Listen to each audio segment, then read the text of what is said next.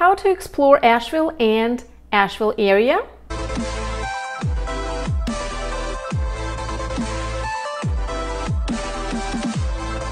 Hi, this is 𝕊𝕠𝕟𝕟𝕼 with ℍ𝕠𝕟𝕟𝕼 Realty, powered by eXp Realty here in Asheville, North Carolina.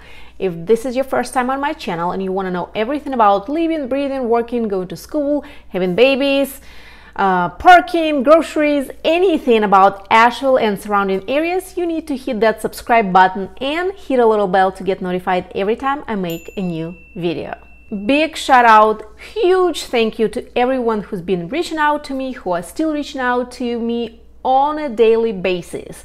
Last year was a complete blast.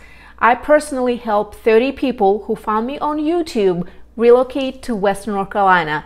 And my team helped about 6 more people because guess what? We had to grow. We have more people on our team and we're growing and expanding our services to people who are moving to Western North Carolina. So huge thank you. We appreciate each and every one of you. If you need any kind of help relocating to the Asheville area, to Western North Carolina, give me and my team a shout and you can reach out to us by phone or email or text. The contact information is right here. We got your back when relocating to Asheville, North Carolina.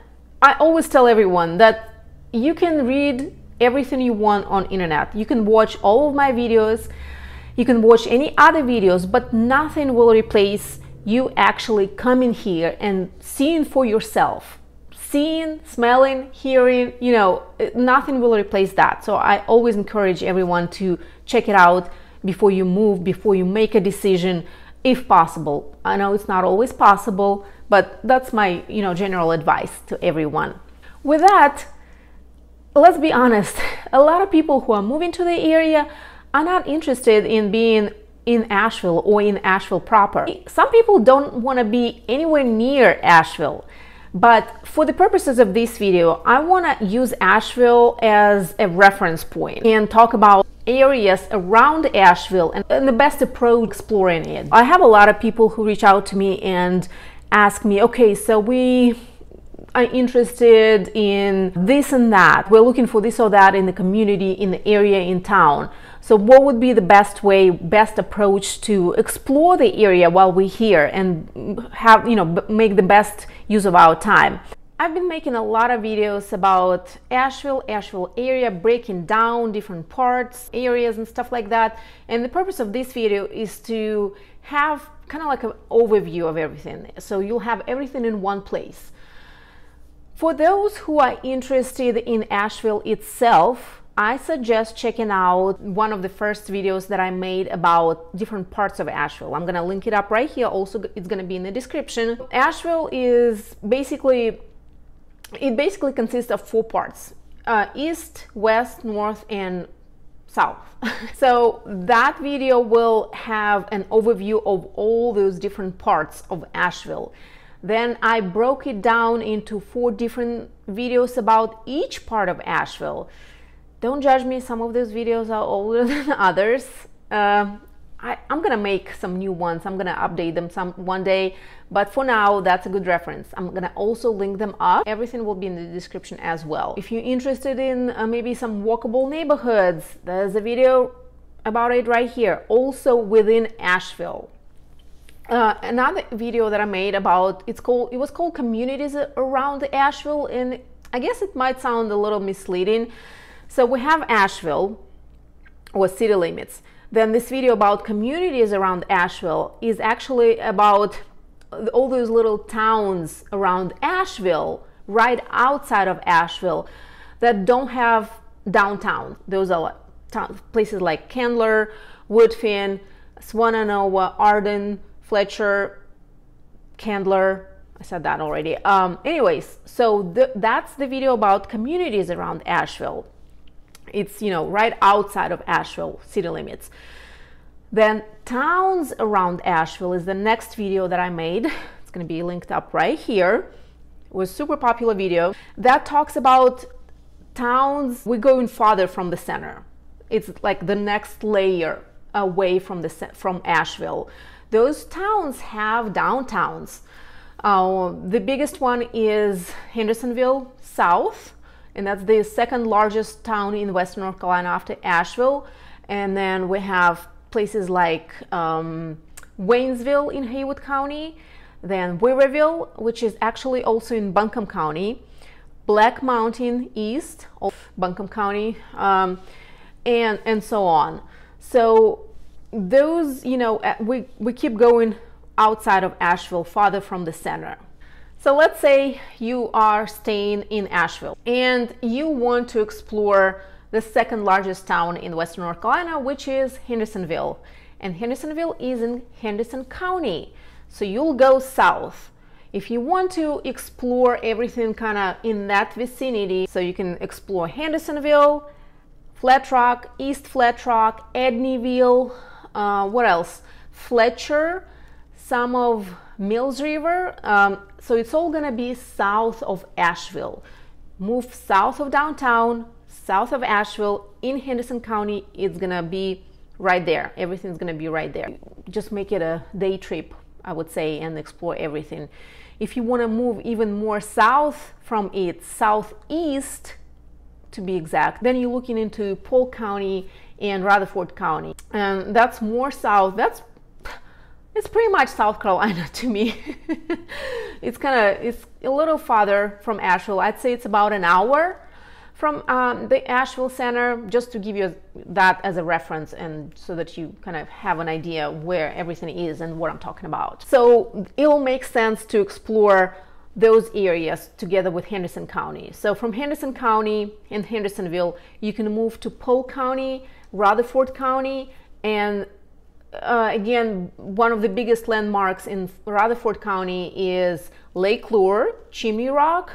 Those are big destination towns, and actually a lot of people like to live there. There's a lot of communities there, a lot of gated communities, a lot of rural land.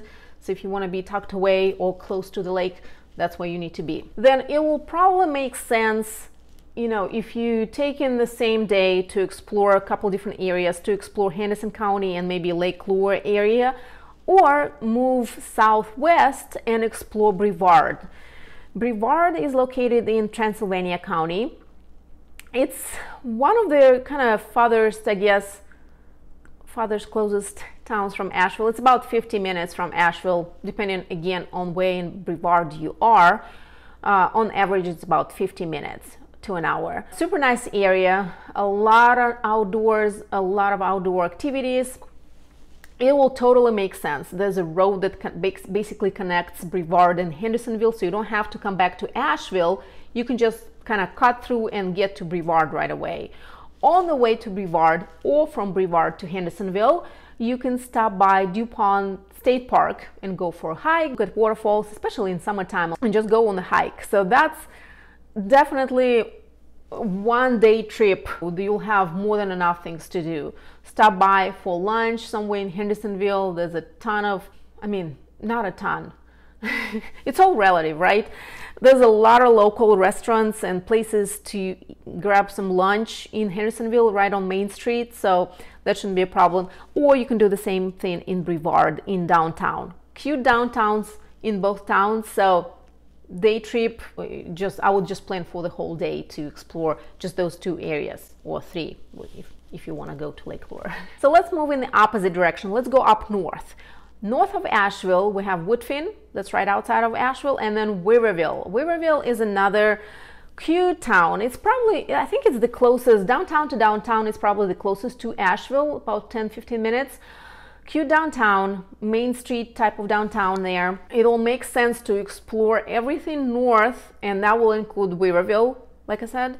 And then if you want to keep moving more north, you can explore Mars Hill, Marshall.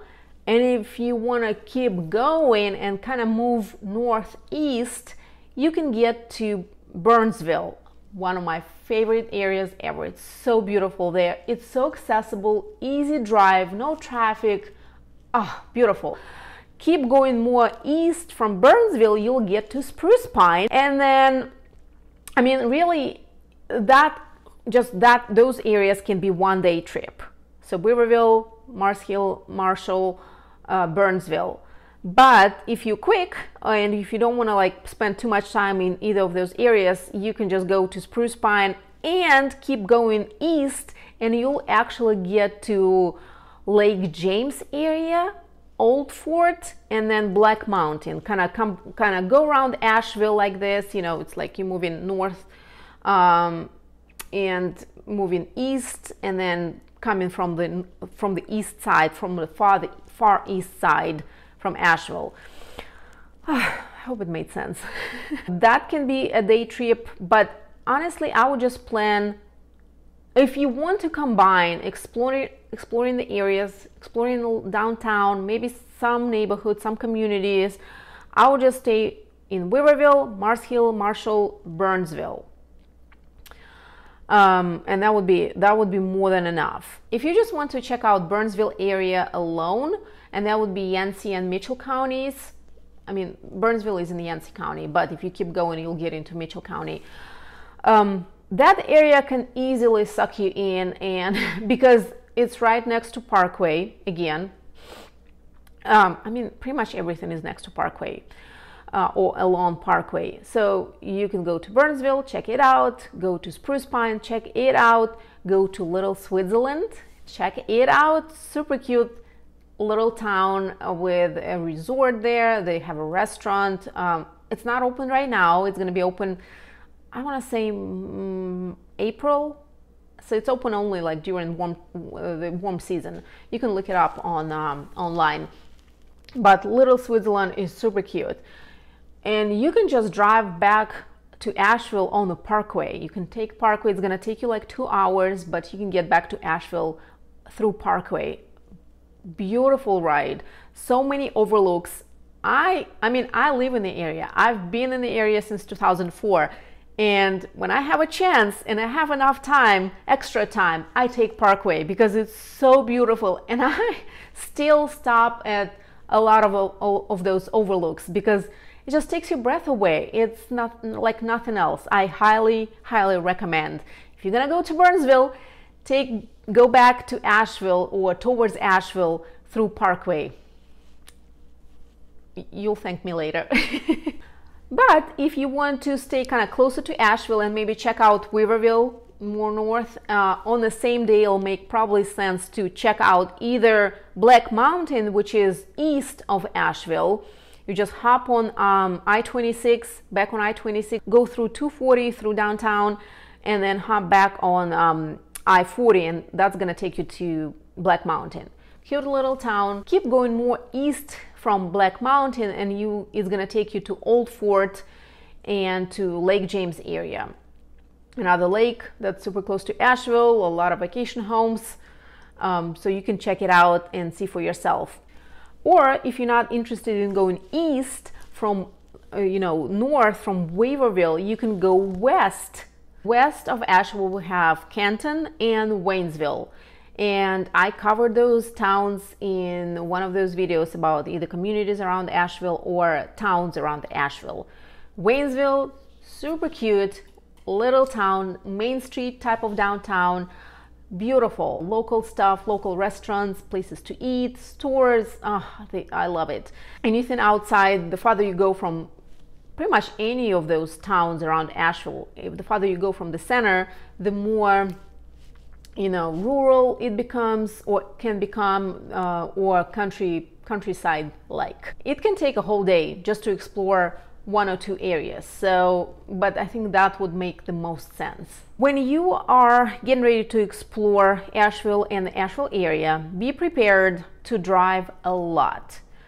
When you look at distances from town to town or from one location to another, it might not look like a long distance, but because we don't have a lot of flat land, we have a lot of windy, curvy mountain roads, and it typically takes you longer to cover any kind of mileage on those roads. There might be slower traffic on them if there is any traffic, but be prepared to drive a lot. So that's why I wanted to break it down and give you kind of, what would make sense, so that you're not going back and forth because you're just going to be wasting a lot of time. So use your time wisely. Reach out if you have any questions to me and my team about best ways to explore the area that makes sense to you, based on your needs and your interests and stuff like that. Again, thank you so much for watching. I hope you found this information useful. Check out some more videos about Asheville, surrounding areas, what it's like to live in Asheville, cost of living, anything like that. Check them out right here. I'm going to link them up. Don't forget to subscribe to this channel and hit the little bell to get notified every time I make a new video. And I will see you next time.